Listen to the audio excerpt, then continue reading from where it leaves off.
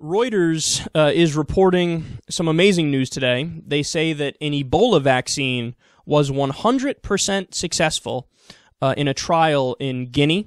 Quote, initial results from the trial, which tested Merck and New Link Genetics VSV Zbov vaccine on some 4,000 people who had been in close contact with a confirmed case of Ebola, showed 100% protection after 10 days.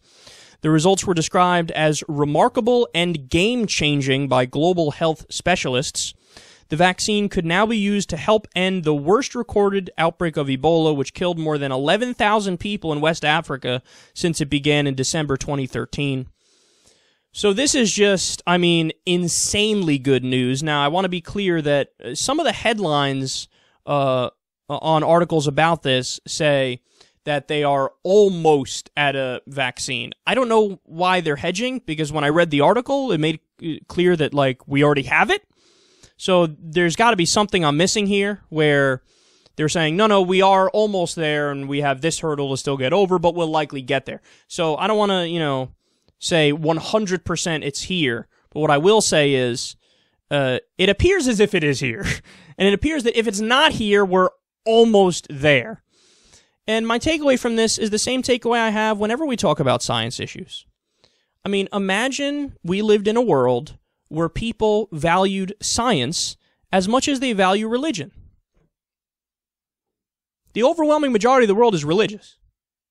Imagine if the overwhelming majority of the world not only was okay with science and cool with it, but they actively pushed to try to advance it.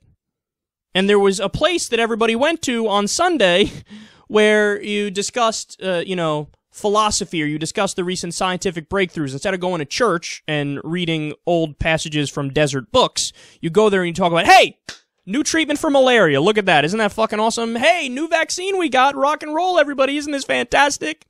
Hey, we found a way to cure this problem and that problem. The world we live in would be such a better place. And understand, we covered the story not that long ago. Republicans blocked funding for the U.S. to increase money flowing to a vaccine for Ebola. So there's where our priorities lie, specifically with our right-wingers. I said it before, I'll say it again. I'm not often in favor of a blank check to go to different areas or issues or topics. With science, I am. With medical research, I am. Because everything religion wishes it could do, cure people and fix people of their pain and whatnot, all that, science actually does. Science actually has the potential, and oftentimes it just does do it. It can cure people. It can fix people. It can help people. So you don't put your hope in the guys in the Vatican wearing the ornate dresses and funky hats. Put your hope in the guys wearing the white lab coats who are spending hours and hours every single day trying to find the answers to make humanity a better place and to make our quality of life go up. That's where the real answer lies, and that's where we should put our efforts and our funding, because we could have cured many more diseases if we'd already done that.